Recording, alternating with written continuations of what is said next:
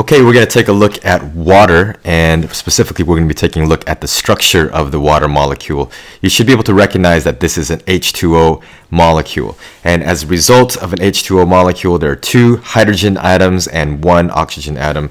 The oxygen atom ends up being partially negative charged and the hydrogen atoms end up being partially positive charged because the oxygen atom is a little bit more electronegative. So if you take chemistry, you'll understand this concept of electronegativity, where certain atoms can pull electrons closer to them, and because electrons are negatively charged, you end up with this kind of polar charged molecule where one side becomes more negative with respect to the other side. So the other side, we say, is partially positive as a result. So because of this unequal sharing of electrons, here's our result. Oxygen has a partial negative charge and hydrogen has partially positive charge, and this has huge consequences for the interaction of water molecules with themselves and with other molecules as well.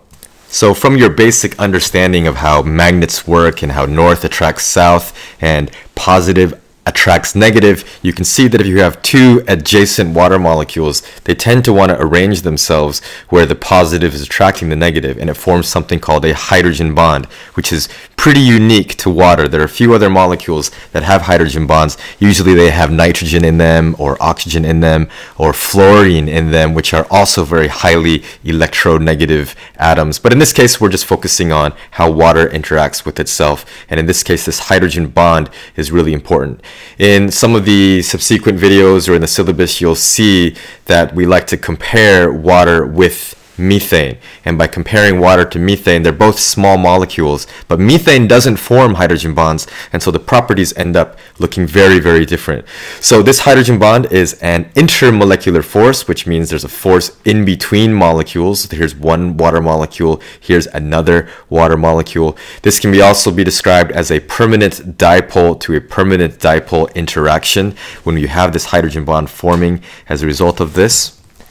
The bonds that are actually holding the water molecule together, so the bond connecting this O to the H and this O to the H, they're actually covalent bonds. So we need to distinguish between covalent bonds and hydrogen bonds, and also ionic bonds, which will come later. But for now, these covalent bonds are actually stronger than the hydrogen bond. Otherwise, this water molecule will be breaking apart into its constituent atoms and it wouldn't be water anymore. So the hydrogen bond helps to hold these water molecules together, but it doesn't actually change the chemical properties of the actual water molecule, but the way they interact as a whole will produce all sorts of other types of effects that we'll be seeing a little bit later. Water molecules and hydrogen bonds just tend to follow the same laws of thermodynamics that involve other types of bond breaking and bond making. So you have energy being released when a hydrogen bond is made and energy being used when a hydrogen bond is broken. And this is going to have consequences for many of the different properties of water that allow life to exist. You can see here the way that they're arranged. The positives and negatives are not shown here, but if you remember, oxygen is negatively charged, hydrogen is positively charged. These are all partial charges, but it's enough to allow these kinds of interactions to happen. And so when you put a whole bunch of water molecules together, you start to get this kind of very open looking regular pattern lattice, and we'll find out a little bit later, but because of this open pattern, this very open structure that's being formed, solid water, in other words ice, ends up being less dense than the liquid form. And I think, as far as I know, water is the only substance where the solid form is actually less dense than the liquid form, which means it actually floats. So next time you put some ice cubes in your drinks, you can actually experience this and see that the ice cubes are floating at the top. You may think that's pretty normal, but as a result of that, all kinds of consequences result. For example, lakes freezing over in the winter. The entire thing doesn't turn to ice, just the top layer. You can skate on the top and the fish can swim underneath very happily.